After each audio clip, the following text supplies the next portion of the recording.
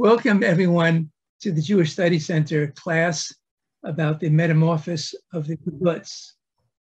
My name is Jerry Garfinkel, and I'll tell you that the classes are all free, and Professor Eliezer Ben-Rafael, who's our speaker today, as well as our other teachers, are very knowledgeable, talented, but we do have various expenses. For example, paying for the Zoom services today and other expenses, maintaining our website, etc. So donations are very much appreciated. You can donate on our website under the heading Donate. You can contribute with a credit card, with PayPal, or by sending us a check. Just go to Donate and fill out the form. For a few technical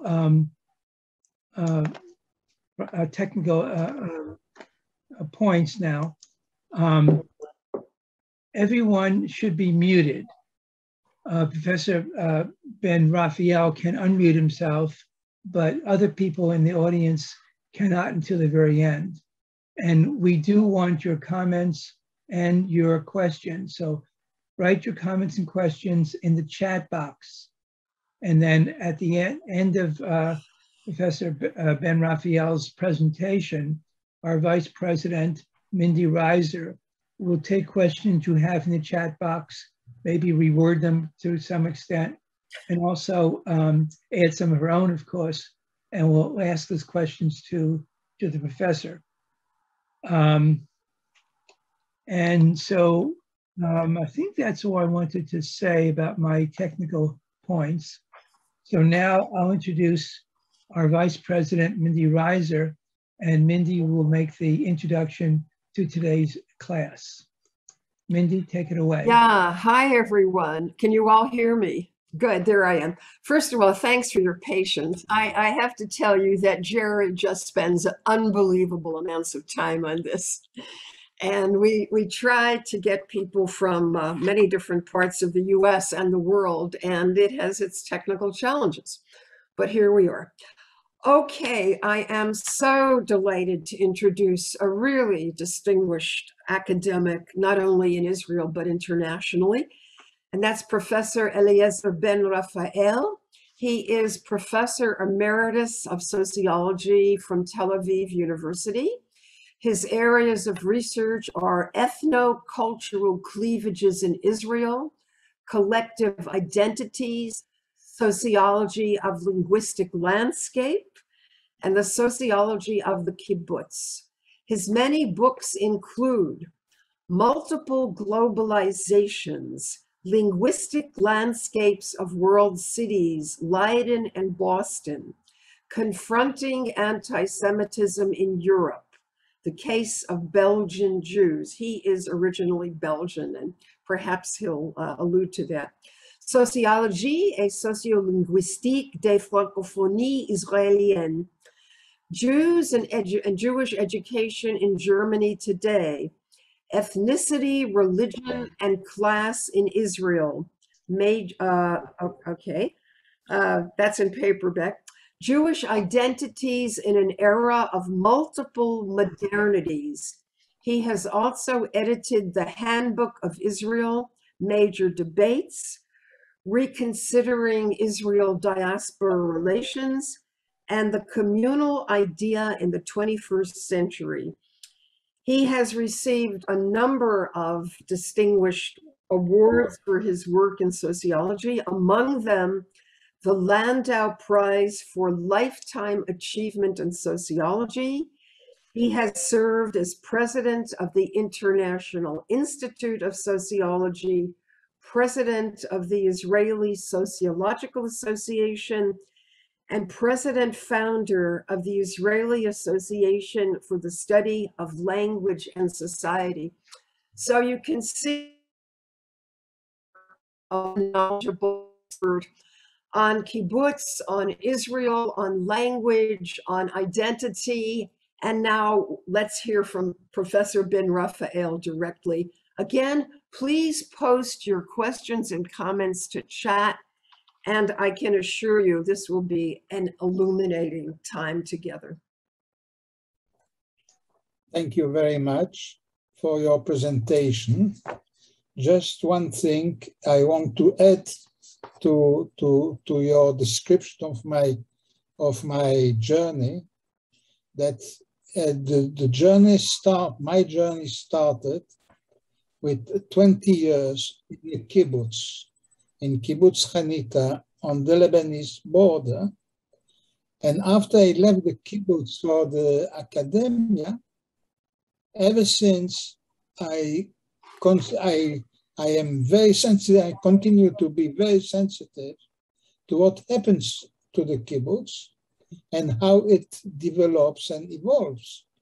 And I must say that this interest has been compensated by what I saw. I saw all the time new things happening, and until the two last decades, where kibbutzim went through a genuine transformation, what I call a metamorphosis of the kibbutz. And this is I will present here some reflections and some analysis of the different and new developments that have taken in the kibbutz, or in the context, of course, of the history that is, and that very, very much interesting as well.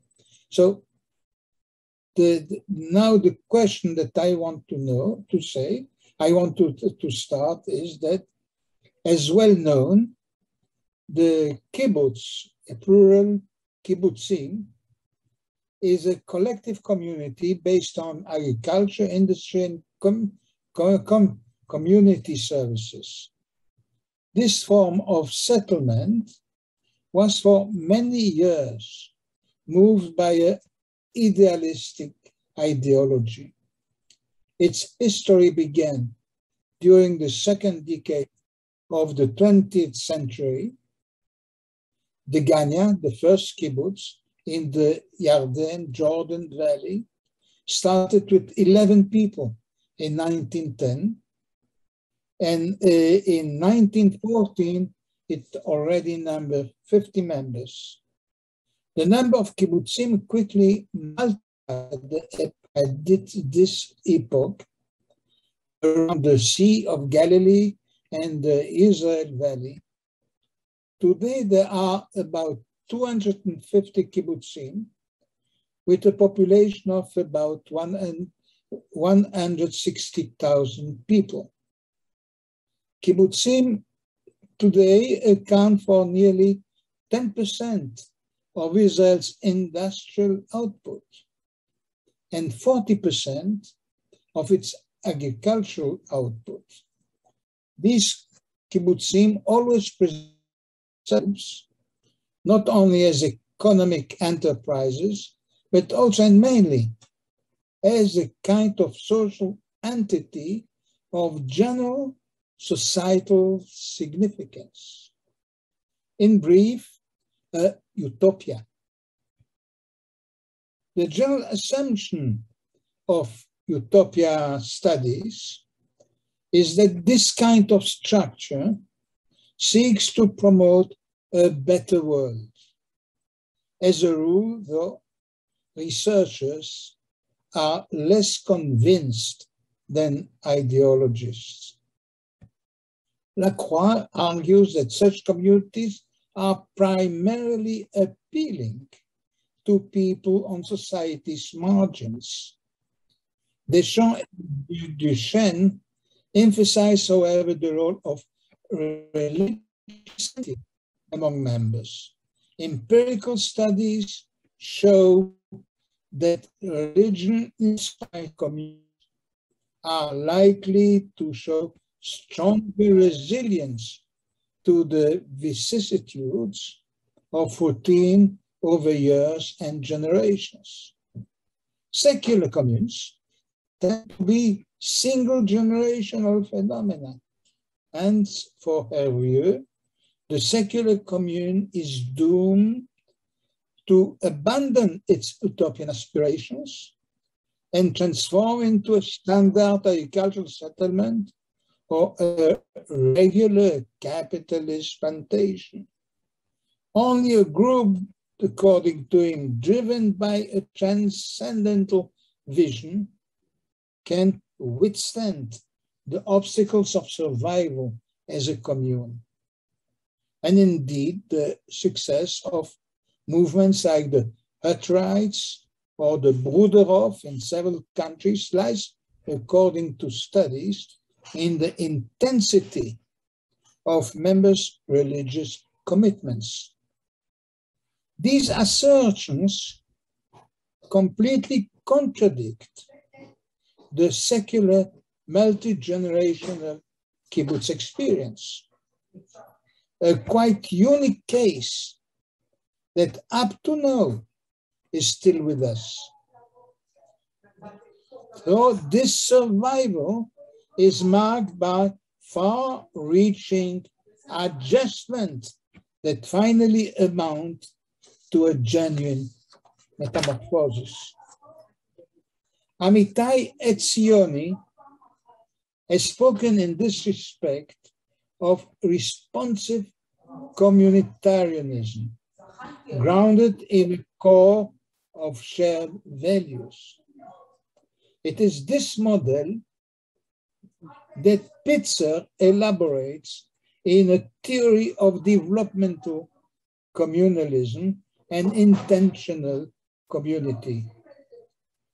These notions refer to groups attached to communal efforts in view of creating neighborhoods of a different kind. In brief, an intentional community consists of a voluntary social unit whose members share an ideology, an economic union, and a lifestyle. Spitzer underlines as well that to retain its vitality, an intentional community must learn to adjust to changing circumstances. Such an evolution is what Pitzer means by developmental communalism. Sargent and Miller add that an intentional community also necessarily implies a message to society. For Meltzer, the question today is, are intentional communities still relevant in the second decade of the 21st century?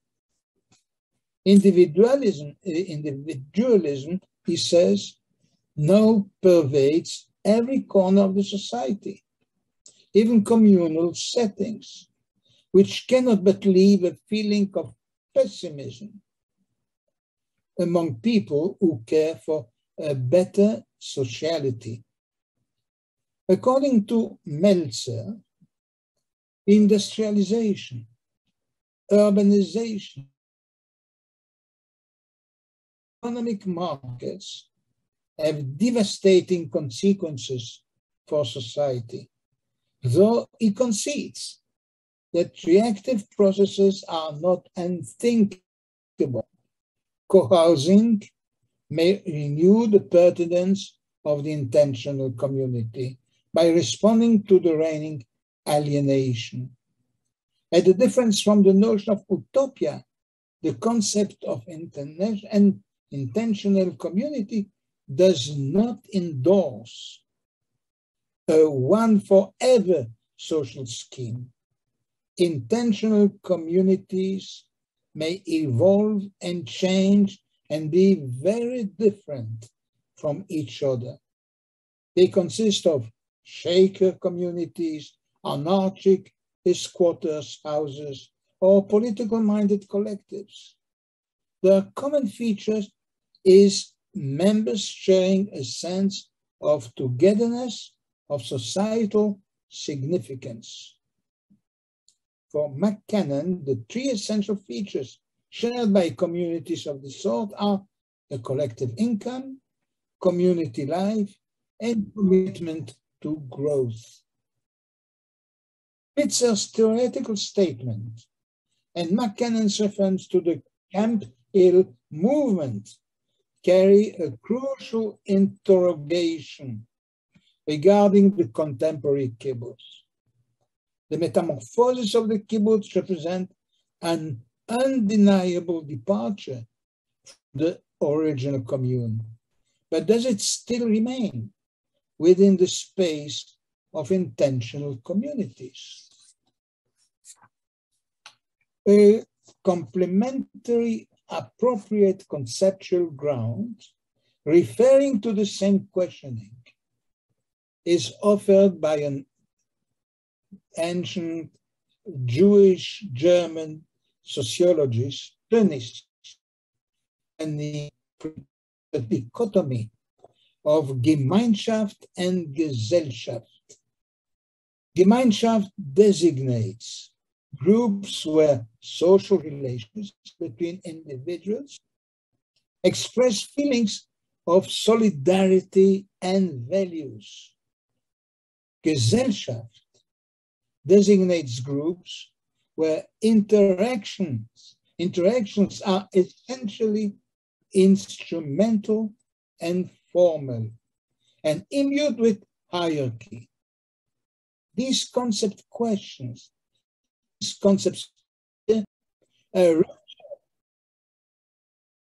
with the original reality that was close to the Gemeinschaft commune model, and how close does one observe in the present day kibbutz a convergence toward the Gesellschaft association model.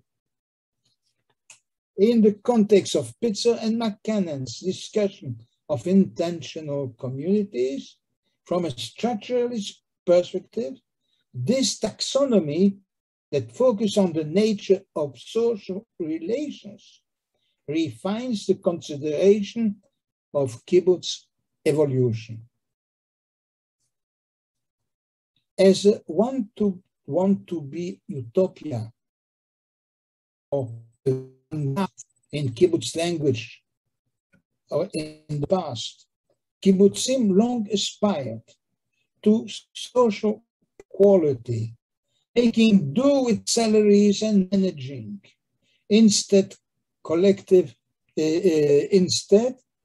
mechanisms to regulate the distribution of goods and any other activity. One example of the importance of the collectivistic principle, some kibbutz even convened special meetings of the assembly to decide about the naming of newborns. Different opinions might then oppose each other regarding how this creature was to be called for the rest of his or her life. Fathers and mothers participated in these debates just like other members. Hence, up to the 1980s, the communist principle of from each according to his ability to each according to his needs was the rule. And the kibbutz as such was seen as the very home of its members, restricting privacy to a minimum. Yet, over the decades, many changes were adopted, the principle of which concerned the family. Under the influence and efforts, especially of female members, this institution gradually gained a space of presence, becoming since the 1970s a major sphere, if not the major sphere, of individuals' life. This did not prevent yet for a while from education to be collective's responsibility, handled by nurses in charges of children's houses. The progress of familization, however, was finally strong enough to bring about in the early 1980s the moving of children's night from the children's house to parents' home. In the meantime, over the years, kibbutzniks enjoyed a gradual improvement of the standard of living, an economic growth that was concomitant with the turn toward industrialization. Most members performed low-class occupations, as characteristic of most jobs in agriculture or industry. But they were in direct possession of the means of production. And that classified them as middle-class people. Changes were creeping in, motivated by aspiration to allow gradually a wider space to individuals. But at this epoch, still without breaking basic collectivistic codes. Much more virulent attacks against kibbutz ideology aroused in the last quarter of the 80s. And kibbutz faced with the outbreak of a most acute economic crisis. The immediate background was the galloping inflation, which was shattering the economy in the face of disastrous national policies. Even worse, the authorities ill-calculated drastic measures that gravely damaged kibbutz life condition. No economic factor in the country escaped the impacts of the new measures. But for the kibbutz sector, things were twice as disastrous due to politics. Since 1977, rise to power of the right, after decades of uninterrupted leftist rule, the creation of the state, things drastically change for 1977. Left had always been protective of the kibbutz sector, and this attitude was now hardly the case with the new rights establishment. At an hour when help was the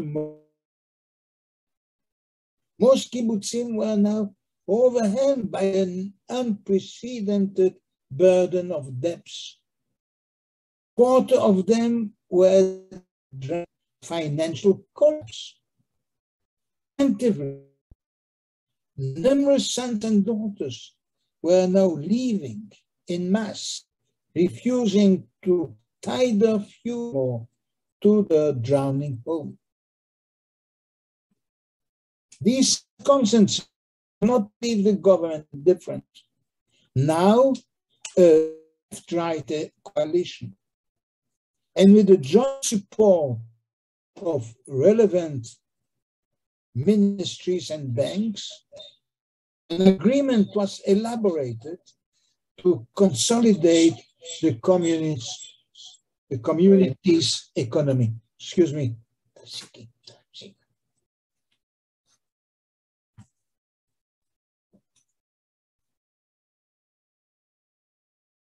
governmental generosity, banks converting short and which warranted many kibbutzim survive. After the storm, the kibbutzim were, however, still left painful rethinking about their social order.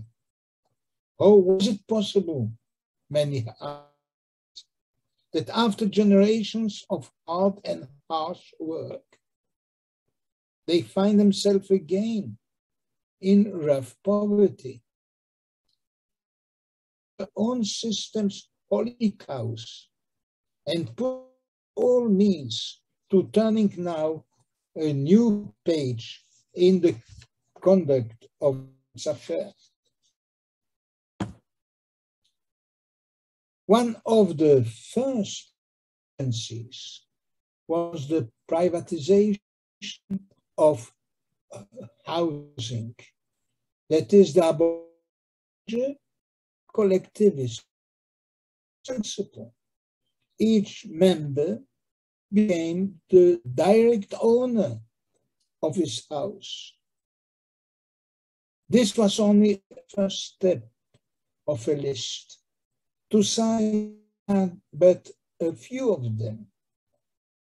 Another change of heavy consequence was establishing individual differential salaries for members, which means abandon of the communist principle itself.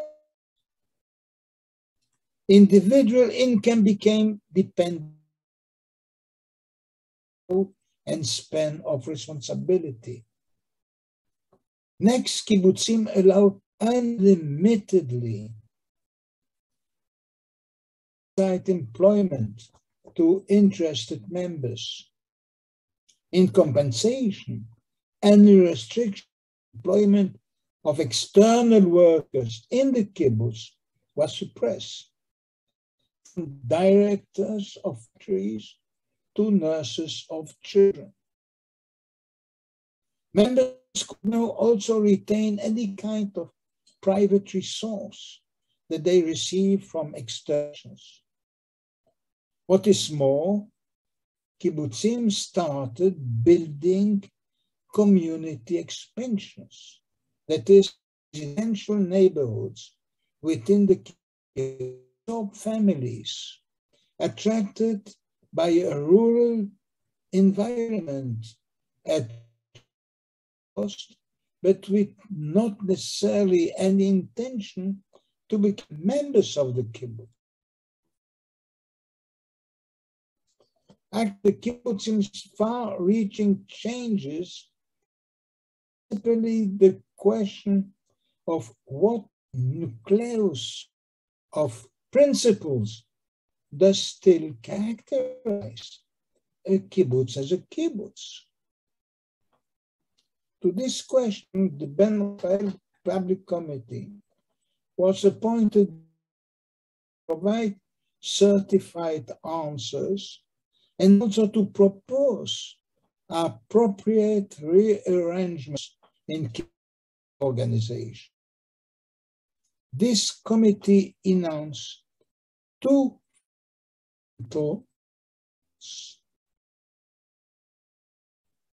exigencies for a kibbutz to deserve keeping its definition as its title.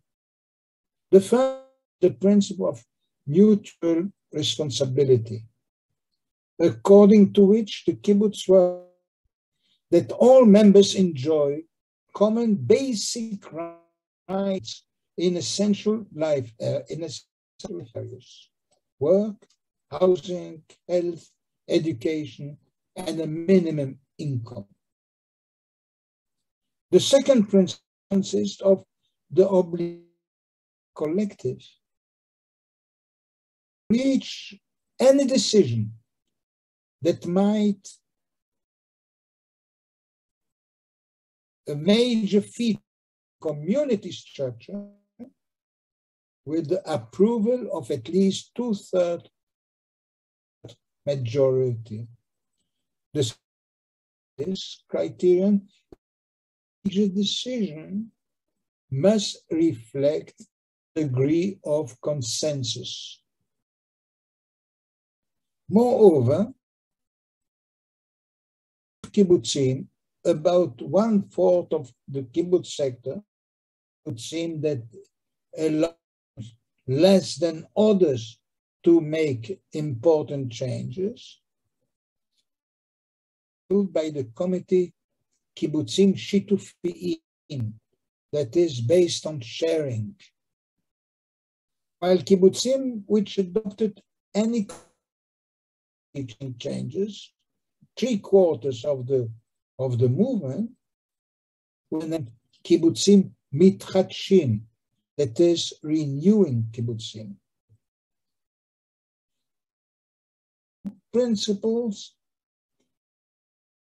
by the committee by both category of kibbutzim, thereby continue to dwell under the same organizational roof. This differentiation did not and was not to entail a break into the movement, the kibbutz. On the contrary, all the major movements of kibbutzim unified and became what is now called the unified kibbutz movement. Despite the greater liberty and endorsement on individualistic tendencies, the renewed kibbutzim are up to now by no means ignorant of internal conflict. That must be said. To some extent, the situation at this respect is even more acute than in the kibbutzim shitufiyim. In this category, among the shitufiyim, that is like at the classic phase of the movement, discords are not rare. They develop on grounds like the differentiation of social positions, rivalries, family networks, educational gaps, or competition imposing leading figures. Though far-reaching changes in the mitchatshim appear to increase the range of claims that may become sources of tensions. Among others, between the newcomers and old-timers, individual claims against the community bodies and the stratification interest engendered by differential salaries. All this create a multiplication of foci of conflict. It remains that despite such tensions, the subsequent weakening of social cohesion and growing individualization, the metamorphosis of the kibbutzim has up to now been short from stepping out the space of kibbutz as outlined by the two principles of collective responsibility and the collective decision-making. One reason probably lies in the successful results obtained by the structural changes in the realm of work productivity, absorption of outsiders, and most important, satisfaction with kibbutz life. These successes are undoubtedly causes of members' feelings that they form a solidaristic entity, united by a more or less consensual perspective on the singularity of the community. As such, these members also feel that they may represent concretizations of the model of intentional community. These feelings are bound to be sure to the fact that for the last decade, one also observes that the far-reaching changes that 3/4 of the kibbutzim have endorsed up to now have led them to a new relative stability. Nowadays, it is true, kibbutzim can hardly be described as communes, but one cannot gainsay either that renewed kibbutzim still belong to the category of intentional communities, as far as they keep up to those features that assert continuity vis-à-vis original ambitions, or at least some original ambitions. A reality that displays, however, an amount of interrogation marks that makes kibbutzim illustrate what Ulrich Beck means in general terms by the notion of risk society. From the present-day renewed kibbutz to the space of non-kibbutz, the way has indeed drastically shrunk. The large majority of kibbutzim are not Gemeinschaft communes anymore, but they still are somehow different from the environment and belong to the space of intentional communities. While the interactions taking place today among kibbutzniks are often instrumental and regulated by formal rules and hierarchical differentiation a la Gesellschaft, still the importance of one model at given respect does not, ipso facto, completely exclude the relevance of the other at other respects. There are many past patterns. The work organization called teams responsible for individual branches and experiencing intense togetherness as well as itself of work as a goal on its own right are not in vogue anymore. Another novelty, not yet mentioned, the boom of private entrepreneurship among the members, adding to the disparity of income among them, is the opening of small businesses within the kibbutz space at the service of outside clients, hairdressers, technicians, tailors, etc. All these contribute to a slackening of social relation, the loosening of social control, and to a more relaxed social climate than in the past. Because there's less control, people feel better. This new climate does not, however, eradicate the causes themselves of frictions produced by the recent transformations. The community tax, for instance, may be a factor of discord, as the people who gain the largest income and thus pay the largest part of this tax may complain, and often do, that they carry the welfare of the population on their shoulders. Another hub of opposed interests, the different statuses among people, which fuel the bargaining over the obligations and privileges attached to the specific status categories. We mean here first regular members, the Vatican, those who created the kibbutz, who maintained the kibbutz, who are the essential of the population of the kibbutz from the viewpoint of the working power. Second, partial members. Today, people may become members of the kibbutz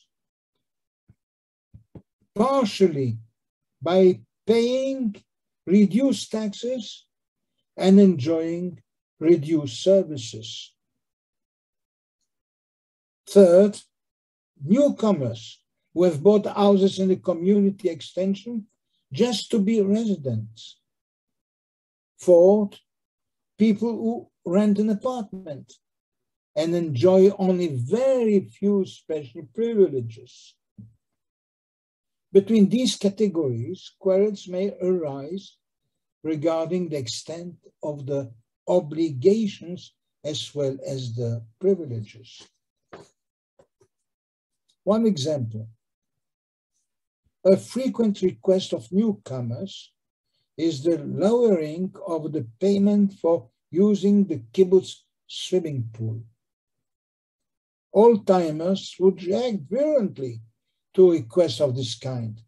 These people arrived just now, already behave as owners of the kibbutz. Some feel even attacked and accused. These people, they say, want to steal the kibbutz from us. Among the newcomers, it is true, one finds many people who had been educated in the kibbutz, had left before the far-reaching changes, and are now willing to return in improved conditions. Many others have no a priori adherence to kibbutz culture. Then the encounter with veteran old-timer kibbutzniks may provide unexpected occurrences. One example, a group of newcomers in a past very Marxist, strongly Marxist kibbutz asked for the building of a synagogue for Shabbat and holiday prayers for those interested.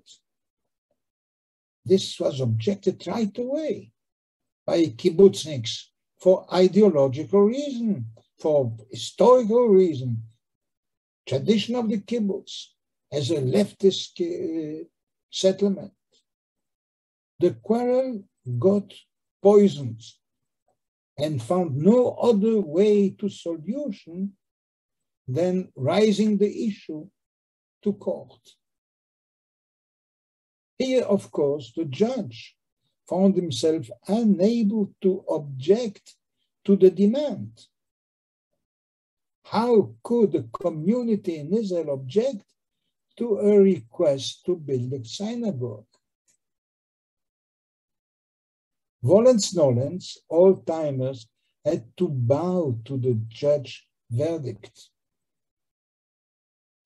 Many such foci of tensions come up even today, but as a rule, do not cause ruptures or obstruct the growth of the kibbutz population, which increases by thousands every year. They just adapt to all distinctions, contributing in this manner to a complex imbroglio of conflicts. The basic fact remains that surveys show that kibbutzniks enjoy now a higher level of satisfaction from their life in the kibbutz. The kibbutz has become tantamount to good life. at the hour that it has become less of a kibbutz. Which brings up the question of kibbutz self-legitimacy. Many signs show that there is a strong decline of loyalty to kibbutz ideology, in whatever terms it is phrased. Leaders of the kibbutz are now no longer speaking about the concretization in the kibbutz of equality and sharing, but rather of cooperation, a concept that is gaining preeminence in the way the kibbutz presents itself these days on any public stage. The drive to represent for itself and for society at large social and societal values was always viewed by kibbutzniks as intended in their self-assigned role in the public sphere. Today, in contrast, the kibbutz finds it difficult to present itself in that light. Much more flagrant in the public eye is that they care primarily for their own well-being and act publicly as a normal interest group. Though it's also true that the kibbutz code for public role in society, which was a major credo of the historical era, has not yet completely vanished. Efforts are being invested to express a unique contribution of the kibbutz to society. One thinks here of the enrollment of many sons and daughters in elite units in the army, involvement in educational projects in impoverished urban neighborhoods, or inviting new immigrants for the first steps in the country. These efforts, however, are not necessarily rewarded by general recognition. The individualization of kibbutz life has also imprinted itself in the community's culture, at the detriment of the kibbutz's long-standing determination to illustrate a new kind of secular Jewish culture. Even now, culture activities are by no means negligible, and many of them are, like in the past, articulated in the frame of original kibbutz rites of Jewish holidays, weddings, or bar mitzvah. Yet the arrival in large numbers of newcomers, that carry now no a priori familiarity with past kibbutz culture has often brought with it exigencies to compromise with more positive approaches to traditional patterns. The dialectics between Gemeinschaft Commune and Gesellschaft Association is also visible in the domain of language. In a general manner, the Hebrew of kibbutzniks has always conveyed numerous markers of singularity. Examples: a kibbutznik would address someone on a familiar tone by using the word chaver, friend in Hebrew. He or she would call a day off, a day that of no work, a Shabbat, due to the kibbutz norm of naming this way any non-working day. On the other hand, the trend of individualization of the social life and concomitant relative decollectivization has entailed over the years the successive adoption of different linguistic registers used to organize the community's public agenda. To give a few examples, for decades, kibbutzniks' language was strongly marked by ideology. Popular token already mentioned was the word vanguard. The kibbutz is vanguard.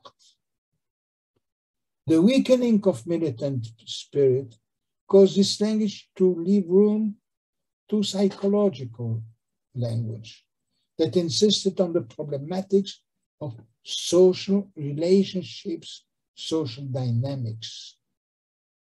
This language showed that kibbutzniks start expressing the difficulties to retain all truths in the literal sense.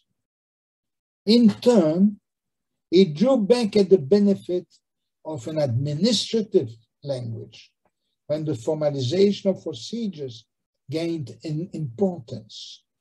One now spoke of director of the kibbutz, for instance, instead of the secretary. Today, the legal language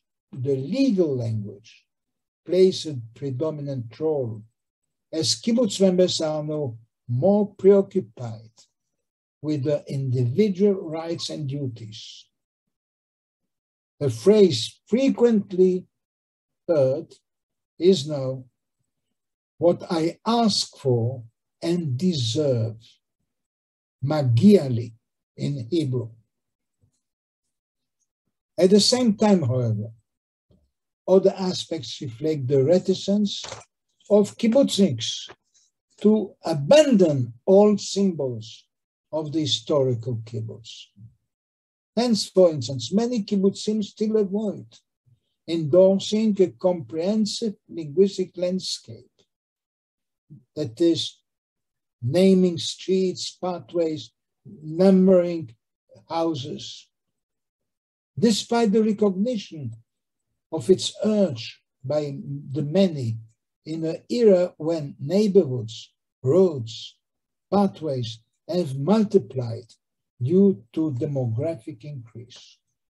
One example, when a visitor arrives in a kibbutz to see someone, he has to make do with indications such as start from the big tree on the parking lot, go right up to the 5th house, then take a left, and just in front of you, you will find a red cabin. Then take a left again, etc., etc. One more example. Many a member complains that today one encounters great difficulties to receive mails and ordered packages from the outside. Post office clerk who directs from the regional agency the mail to inhabitants of the kibbutz often complain by telephone about the absence of personal precise addresses on mail items, and are mentioning only the kibbutz name as destination. The attempts of kibbutzniks to explain to the clerk that in their kibbutz there are no personal address cause numberless quid pro quos, up to the point that members feel obliged to invent addresses like Stalin Street, number 1990, or Charlie Chaplin Boulevard, number 1.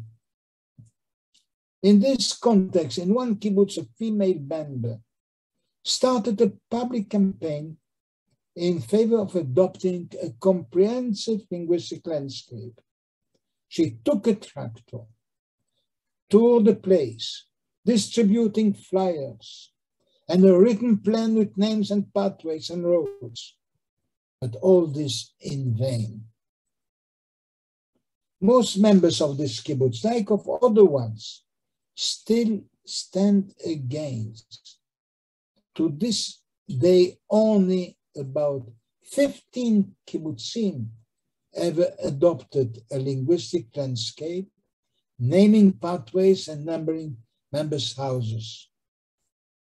For the majority, it's seemingly still difficult to accept that everyone in the kibbutz would have his or her own unique identifier, and that the name of the kibbutz itself is not sufficient anymore. This expresses the gap between daily life hard facts and the self-participation of kibbutzniks regarding the essence of their community. In other words, between the de facto Gesellschaft association, which the kibbutz concretizes in practical terms at major respects, and the Gemeinschaft commune that still represent what a kibbutz is meant to signify. All in all, it is probably close to the truth to describe the kibbutz of today as hybrid, a hybrid community, where Gesellschaft and Gemeinschaft coexist and compete side by side with each other.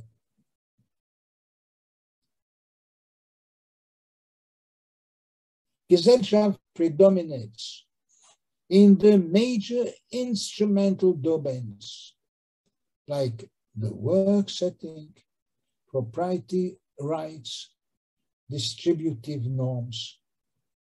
Gemeinschaft is still there in the areas of collective symbols, cultural activities, or the absence of comprehensive linguistic landscape in populated areas.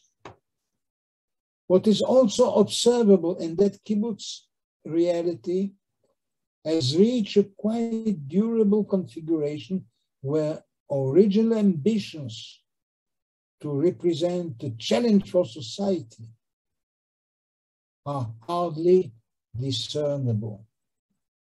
While kibbutzniks have gained probably greater peace of mind, society in general, the Israeli society, has lost the legendary activism of a social segment that has long been highly reactive to whatever happened all around.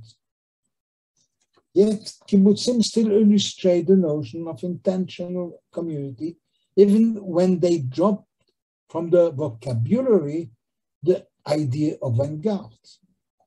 Above all, they are, even now, an interesting facet of the society. But it is to add only one among others. Viewed from a theoretical point of view, the interesting phenomenon that comes up in this analysis and which is relevant to utopia studies in general is the illustration of how a model a la renewing kibbutz approaches normalcy, that is the non-kibbutz, by bringing about an original oxymoron which we would phrase individualistic community. Thank you.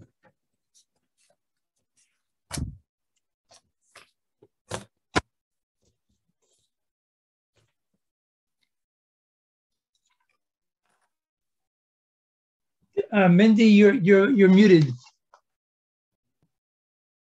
All right. Thank you so much, Professor Ben-Rafael. There was so much that you shared with us, and we have a number of questions. Let me start with education. I too spent a little time on a kibbutz Ramat HaShofet, and you spent at least 20 years, and perhaps if we have any time, we can hear more about that. but the educational component is a vital dimension of kibbutz life, the inculcation of young people with kibbutz values, the ideology of sharing, equality, communal responsibility. And you talked about the two major divisions of the renewing kibbutzim, the kibbutzim mitchadshim and the kibbutzim shitufim. So I imagine there are differences there, but can you make any generalizations about what has happened to education of young people on the kibbutz? I'm assuming they're still on the kibbutz for what we would call pre-kindergarten or kindergarten through middle school, through high school. Yes, I can. You hear me? Yes. It's okay. Yes. Yes. I can say just this here, that in all kibbutzim, there is no more night of the child in the children's house. All kibbutzim have moved their children to the parents' home. Right. And that means that education is essentially privatized. I would say that in the kibbutzim shitufim, you may have a stronger structure still at work in after the studies, after the regular day activities. But I would not emphasize this point. In my, I think that everywhere, the children in kibbutzim everywhere nowadays have the same ambitions regarding possibilities of higher studies, going on study outside the kibbutz at the level after the gymnasium, etc. Yet, I will not go too far in this way, on this pathway. I would say that even in the kibbutzim that are mitchadshim, you have also an intention, at least, to transfer values that are somehow singular to the kind of settlement, to the notion of kibbutz. There is still a notion of kibbutz in the education, even in the frameworks of the kibbutzim mitchadshim. To this, just another thing I would like to say, many kibbutzim do not hold anymore schools of their own. Ah. But they have their children learning in regional schools where you find kibbutzim, children of kibbutzim mitchadshim, and also kibbutzim shitufim, and also people that are not kibbutzniks, but are interested to have the children trained in this kind of school. So let's say you have something remaining that do not necessarily differentiate sharply between kibbutzim shitufim and kibbutzim mitchadshim. Again, we don't have too much time, but let me clarify this. Are there bodies that develop curricula specifically for the individual kibbutz, or for the kibbutz mitchadshim, or the kibbutz shitufi? Is there any collective organization, or is it all very much individual? No, you have some activities that are oriented by collective values, even in kibbutzim mitchadshim. But this is not. I wouldn't say that this is the main aspect of education today in kibbutz education. Kibbutz education nowadays is very to be more or less like education elsewhere. Okay. One person would like to clarify for those who may not be familiar the distinction between Gemeinschaft and Gesellschaft. That was an important distinction. You talked about the hybridization. Perhaps you could explain that in a little bit different language. I can explain it in Hebrew more easily, but I would say Gemeinschaft is the group where people are the same, try to conform to the same patterns, where differences are secondary between people. The main thing is that they share something together, the same thing. Gesellschaft is the group where that takes for granted that everyone is different, and they have some kind of contract relations between them. You give me this, I give you that. Everyone has his own roles, its own properties, its own ambitions, but still for instrumental reasons, they work together. And they try to organize in a way that each one has his own contribution. Okay, we have a question from Ayala Jonas from Brooklyn, my hometown. Very interested in the correlation between economic success and wealth and becoming either shitufi or mitchadshim. What role has economic success had in adhering to collective values or becoming more individualistic? That's a very important question. In fact, when you had kibbutzim that did not want to change drastically the patterns of life, these kibbutzim, for a large part of them, were kibbutzim that were successful without change. You have a kibbutz not far from Eilat that is on airport, has a industry that is famous in Israel, that is a large part of dairy products in the supermarket. That means you have kibbutzim that are really affluent. And among these kibbutzim, there was no feeling that they have to change something, that they have to make transformations. That means the kibbutzim that were more socialistic, let's say, were in fact more capitalistic, to use this expression. It means they, as a collective, they were very, very affluent. The kibbutzim that were the most eager to change, to transform, were kibbutzim that they are bankrupting. They are at the edge of bankruptcy. And that was the case of many kibbutzim when the big crisis of the end of the 80s.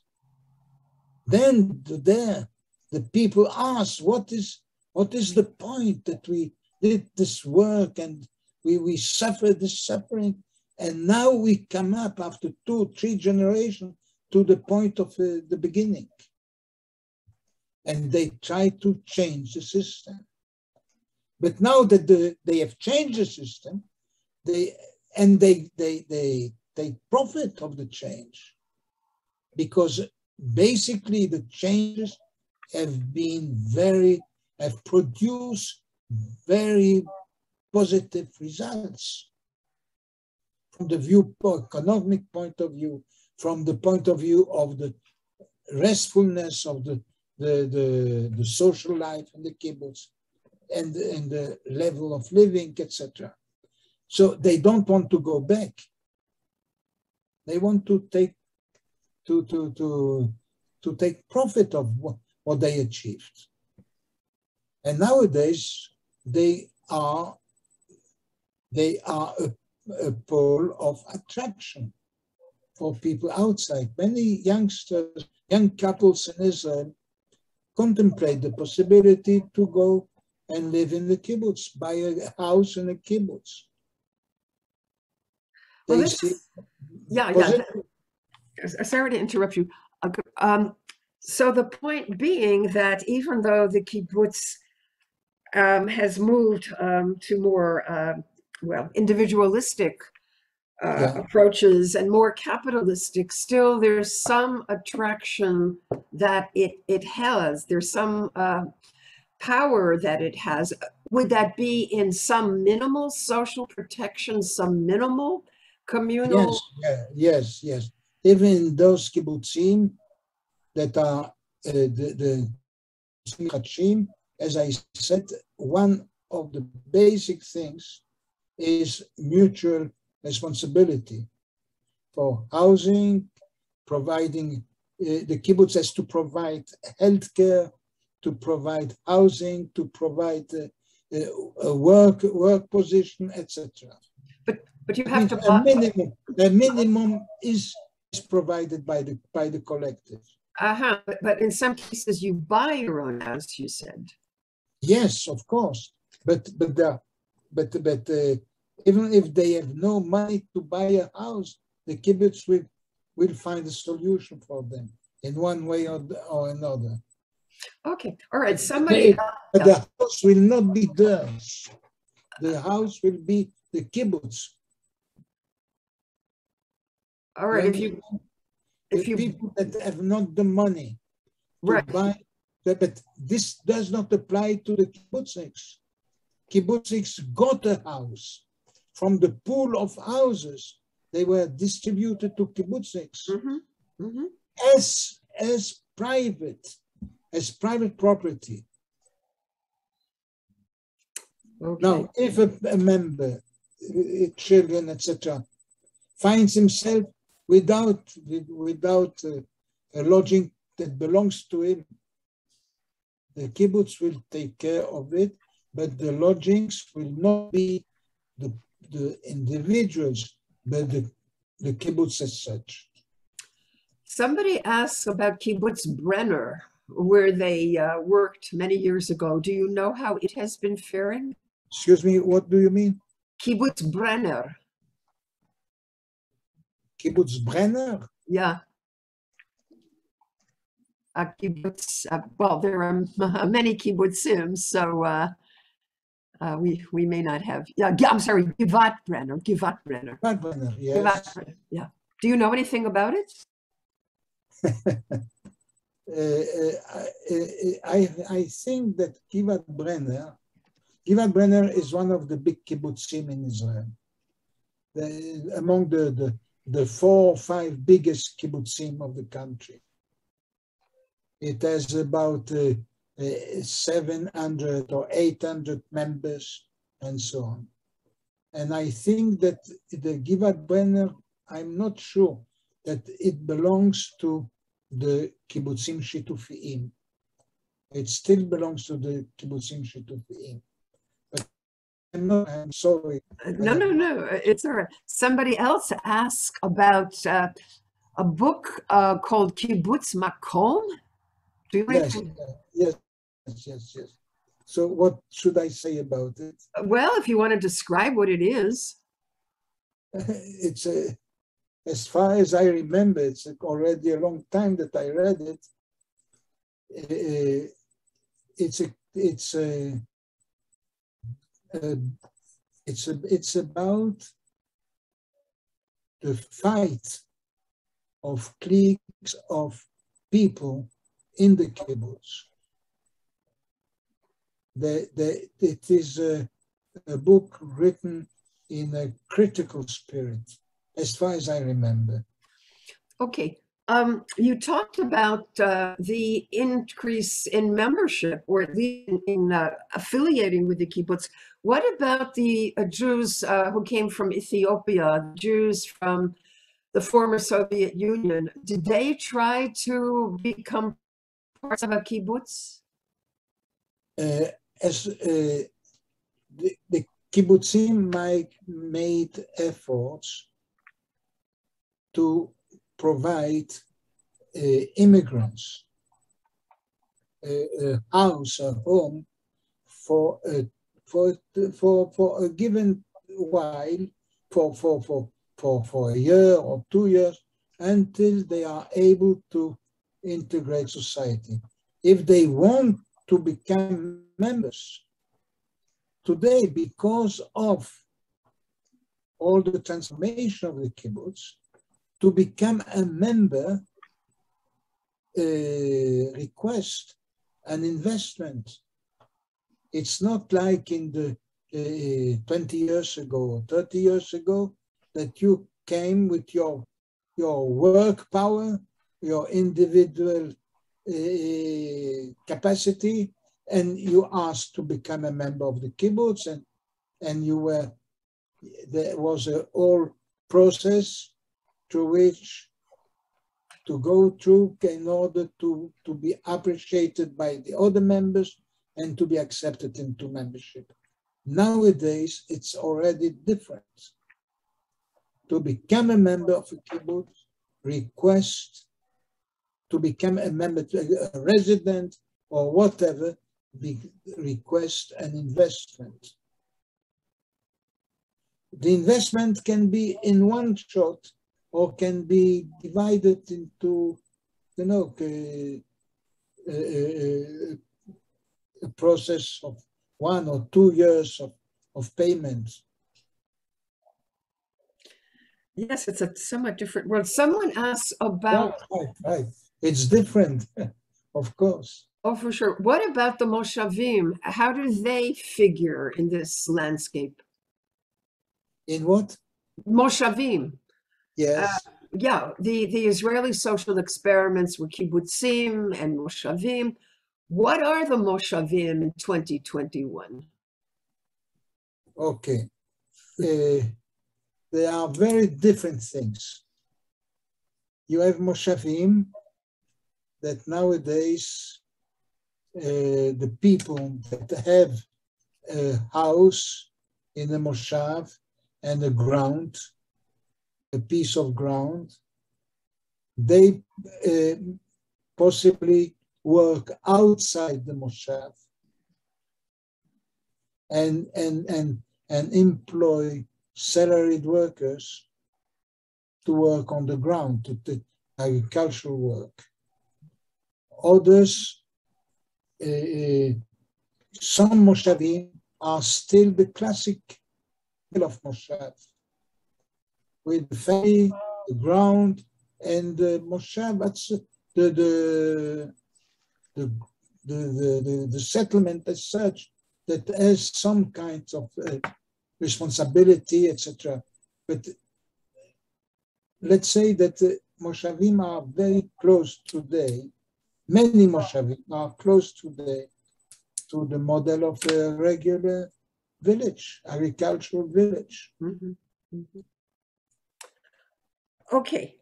In terms of where things are going, are you seeing some young people who want to establish kibbutzim in the traditional model of, yes. Yes, okay. You have that.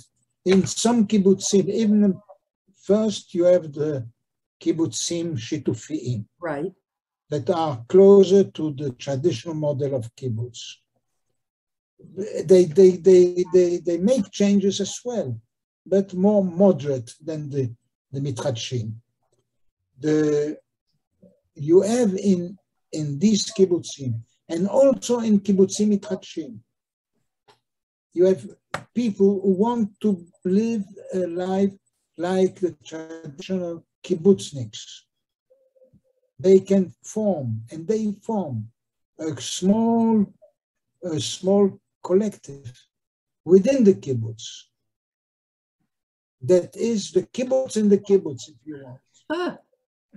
And they do it. Youngsters and not that youngsters. People who want this, they don't want to change.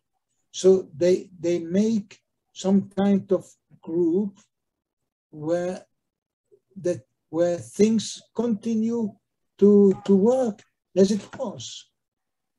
And you have this kibbutzim with this kind of kibbutz within the kibbutz. Okay, so you talked about hybridization. Is that what you see the future of the kibbutz as a collective experiment? How do you see it in 20 or 30 years?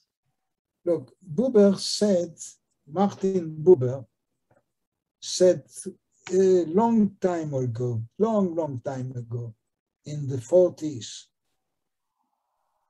the kibbutz is an experiment that did not fail. Huh. He did not say that it succeeded. It did not fail. This ambiguity continues all the way along, up to now. Now, regarding what will be in 20 years, you know the pasuk of the Talmud, who has now the gift of prophecy? Right. I don't want to be in this category. Okay, Tov. Well, Tov. All right. I know we've said this would go to 2:30, but we started a little late, and I want to at least ask the questions that are on the chat. Barbara asks, you talked about houses. What about the land? The land belongs to the kibbutz, doesn't it? No, the land belongs to the state. Ah. This is state land. Besides the area of dwellings where people live, besides the area of houses, there is a parcel that belongs individually to people. That it's a part of the house. But the land in general of the kibbutz is state land. In his time, it was Keren Kayemet, the national fund. Mm-hmm. Now it's state land. Mekarke'e Israel. That is the name. Say again? And Mekarke'e Israel. Uh-huh. Mekarke'e is karka, the land. Uh-huh. Yeah? Uh-huh. Okay. Land. All right. What about the religious kibbutzim? How are they faring? Are people being attracted to them? And I guess there are various degrees of religious observance in the religious kibbutzim. Look, there are 17 somehow, I think 17 kibbutzim that are religious kibbutzim. 17. Uh-huh. You have 3 kibbutzim, or 2, maybe there are only 2 now, that are Agudat Israel, Polei Agudat Israel. Uh-huh. Okay, that is a story of its own. Uh-huh. But the kibbutzim, the religious kibbutzim are interesting because they started not as the other kibbutzim. They started with much more individual practices than the rest of the kibbutzim. The family, the importance of the family from the beginning was clear and insisted upon. And therefore, and education, the family was the main educational factor from the beginning. Not like the other kibbutzim, where, as I said, the kibbutz was in charge of the education. Was said to be in charge of education. In fact, fathers and mothers had more influence than that. But officially, it was the nurse. If a child was ill, Is the nurse from the children's house that took him to the doctor, not the mother. So that is in the non-religious kibbutzim. At the beginning, for the 20, 30 first years about. In religious kibbutzim, the family was number one in education. So what has happened is, and also as a result, there were arrangements in the kibbutzim, in the religious kibbutzim, that give importance to the family, to the individual, and so on. But with the changes in the other kibbutz, that means the kibbutzim, the religious kibbutzim, were more liberal than the kibbutz movement as a whole. And when the kibbutz movement started changing, they changed more and more. And the kibbutz, really, the religious kibbutz nowadays looks like something from the past. That means they are more kibbutz, if you want, than the non-religious kibbutz. Okay, let me ask one last question because you've talked for a while. You understood what I mean. Okay. Okay. In terms of technology, and Israel is very well known for its innovative work in high tech. It's sought after by countries all over the world. How has that impacted the kibbutz world in terms of the industrialization, in terms of the factories, in terms of agriculture? Are young people going to university, studying information technology, coming back to the kibbutz, applying these practices? Where is this going? Look, I don't have any statistics at hand, but what my feeling, as far as I know about this topic, is that kibbutzim for a long time did not compete with the non-kibbutz industry regarding high tech. Mm-hmm. They had it was the main kibbutz factories were on more classic type of industry. But since about 15 years, something like 15 years, strong efforts to develop high-tech industry in the kibbutzim. The problem is what you say just now. When people go and start studying and get the training, a good training in this area, nowadays in Israel, it is very, very, very easy to get a job, a good job, and well paid. It's like somehow like the sons of the kibbutz who went to the army in elite units, became officers, made a career, and then the question was for them to go back to the kibbutz or to remain in the army, continue the career. And the same with this. But kibbutzim try to have enough capital. Also there are a lot of industries in Israel, in the kibbutzim, that are joint ventures with outsiders. And in order to employ their own people that have gone for study, or to employ outsiders to come and work on the kibbutz industry. You understand what I mean? That means nowadays there is no problem for kibbutzim to take salaried workers at all levels. I don't know exactly how. Look, an important thing here. I will say that may astonish you. Many kibbutzim that have good factories, and there are some that are really leading in the factories in their fields. Such as? דוגמה, ממטרות, factory of ממטרות, of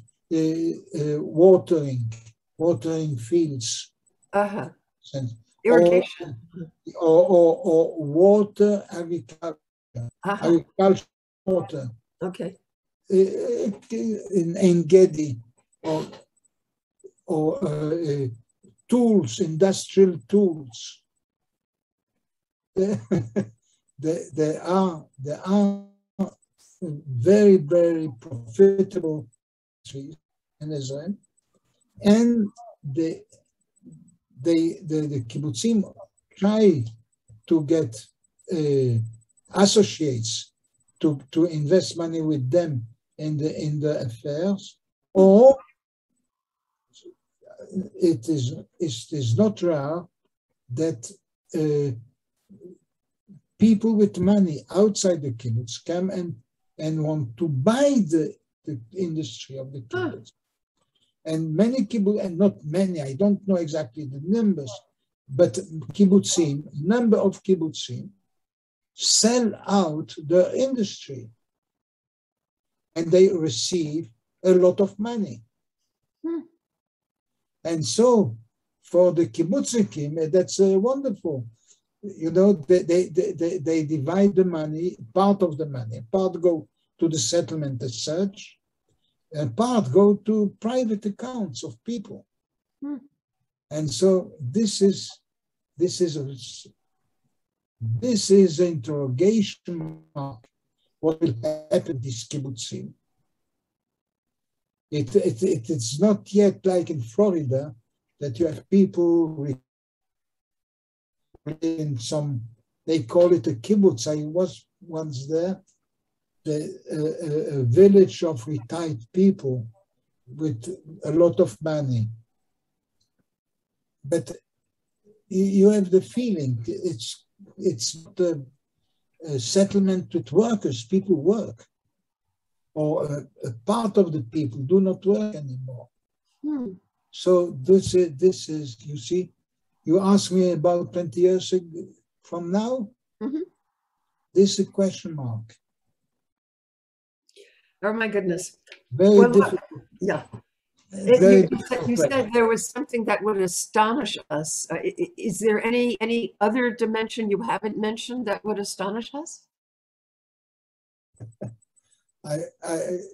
Look, the kibbutz is still something that is changing all the time, and not in a dictatorial manner. You have the strong people of the settlements, but you have democracy, and all the time there are, I spoke about frictions, about conflicts. It's impossible. I am optimistic. I think, no, there was an important Greek in antiquity, a Greek philosopher, that said movement is absurd. There's no movement, because when you go from point A to point B, you first go to point C in the middle. And from C to B, you go still first to a point in the middle, D. And from D to B, you have also a point in the middle. All the time you have another middle, so you never get to B. That was his point, a paradox. The same thing with the kibbutz, I think. Not the same thing, but it's something that gives some thought about the kibbutz. They do changes, in the direction of the non-kibbutz. But at the same time, they still have aspects that refer to the past, to past ambitions, to past symbols. When you go on a road in Israel, you drive on the road in Israel, you see panels, you see kibbutz, this and this, and you see a picture. What is the picture? The picture is a tractor, is a agricultural field, an agricultural field, someone with a kovatember. This does not exist anymore. But the kibbutz feel that this is a symbol of its singularity, that it was once like that. So what I say is that the kibbutzim go and change, but at the same time try to drag with them something that reminds the past. I understand. Now, more than 200 kibbutzim with these definitions that you've given us, is there any collective gathering where they get together, all 200 plus of them? Sure. There are not as frequently as in the past, but there are general assemblies 3-4 times a year, possibly more. And there are votes. People vote by telephone, by computer. They vote for important decisions. Oh, no, I don't mean individual kibbutz at all. I mean the whole collectivity of the 220. Oh, of course I know. Sure, there is a kibbutz movement. And with the structure, with the leadership, with you have everything. And they speak like, they speak nowadays, they speak about cooperation. Okay. The kibbutz is an example of cooperative movement. They don't speak anymore of the kibbutz as a collectivistic movement, but as a cooperative movement. Are the meetings documented in Hebrew at least? Could somebody read these deliberations? Of course, there's no problem. They have they have 2-3 times a year big meetings with conferences, with the documents that are published. Sure, they have a journal, journals, 2 or 3 journals going on regularly. Of course, they're in Hebrew. Yes, Hebrew, but what can I do? Well, of course, they should be in Hebrew. What are they called, the journals? Oh, I don't remember now. All right. It's all right. People can find them. Sorry, really. No. There's Daf Hayarok. The green paper? The green page. Green page. Okay, that's wonderful. Daf Hayarok. Okay. Another one is Igeret. Again, the journal. Igeret Lachaver. Letter to the member. Okay, all right. If anybody wants to follow up, that's great. All right, let me remind you that we have been able to get a 50% discount on the publication, The Metamorphosis of the Kibbutz. This is the hardcover version, and it is an edited volume with extraordinary essays on everything from economy and employment to community, to ideology, to culture and language. This book is now in paperback. You can get 50% off the paperback, and we have a coupon, and this is all on our website. There is so much richness here. The professor has only touched on it. I really recommend this for anybody who wants to understand the kibbutz. Jerry, do you want to say anything? Well, I want to thank Professor Ben-Rafael for a great talk. I wish we had begun a little earlier, but it was a very wonderful talk. And there are a lot of people who have on the chat had very interesting questions and have appreciated the information that you're presenting. Of course, there'll be even more information on the paperback version that Mindy has arranged for us to get a discount. Here it is. The details about that will be both on our website, and I'll mention it in the email. This session has been recorded. I stopped recording once because I was trying to do something, but it went right back on. Right. So I'll edit the recording and it'll be posted. I will send an email to everyone who registered for the class, and then you can find out more information that way. I was interested in a lot of things that you said. I had not heard Zeno's paradox mentioned recently. As a mathematician, we've often talked about that. Go halfway, halfway, halfway. Do you ever get there? Answer is yes, but that's okay. And I would also like to ask everyone who is still on or who will be watching the recording, if you have any topic that you would like to teach or that you would like to have someone else teach, especially if you know someone who might teach it, please contact us. Our motto is come learn with us. We'd like to have people teach and learn with us. That's the whole point of this thing. So again, thank you, Professor Ben-Rafael. Thank you, Mindy, for managing all these questions and stuff and making up many of your own. I'm getting in my own. I understand that. You always do that. You always sneak in your own questions. And I apologize to people for, I have to get up, I have a little problem here. I apologize to people for our late start, but things happen. I'm sorry, Remember this. We'll try to have lessons learned. So whatever problems we had this time, we'll have a different problem next time. Remember, this is live from Israel. This is not recorded. Well, it is recorded, actually. Well, it is not recorded here now. Most people will see it on recording. So it is recorded. But anyway, we're finished now. But thank you very much, everyone. And please send us your topics for future classes. Okay. Thank you, everyone. Wait, Happy New Year. Professor, wait a second. Does Professor Raphael want to say anything else? It looked like he might.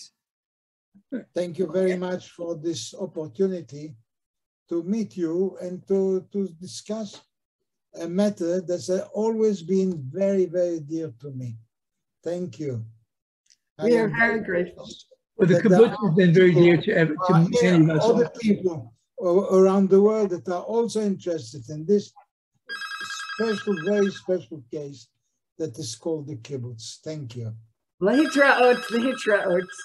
Shalom, shalom. Okay, with that, Happy New Year, everyone, and we'll see you in January with new classes. Okay, goodbye.